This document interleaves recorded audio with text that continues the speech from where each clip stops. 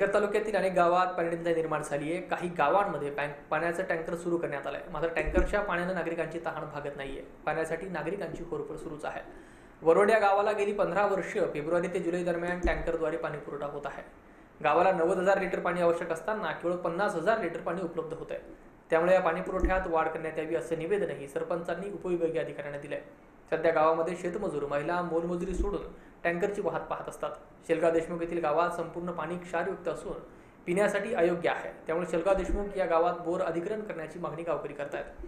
शासनाने याकडे लक्ष देऊन पाणी समस्या सोडवावी अशी मागणी होत आहे।